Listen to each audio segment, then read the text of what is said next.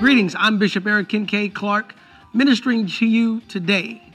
This megabyte comes out of this book that I wrote some time ago entitled Other People's Money. It comes from our financial series. And in this book, I talk about how God always wants to use other people's money to bless you.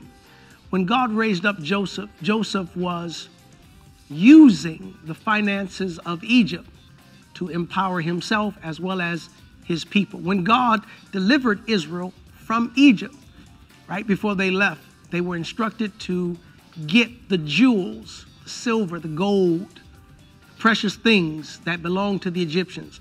God blessed his people with other people's money. So it brings into focus Luke 16. If you're faithful over that which is another man's, God will bless you with that which is your own. God is always watching how you handle other people's money. How do you handle your credit?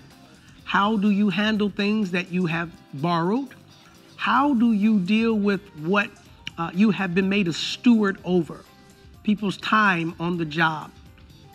You're using someone's computer, you're using someone's car, whatever it is.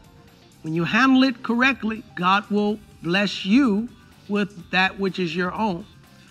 Getting the wisdom at how to deal with other people's money can literally cause a wealth transfer to take place in your life. God will take that which belongs to somebody else and put it under your care, under your charge. Remember, the earth is the Lord's, the fullness thereof, the world and they that dwell therein.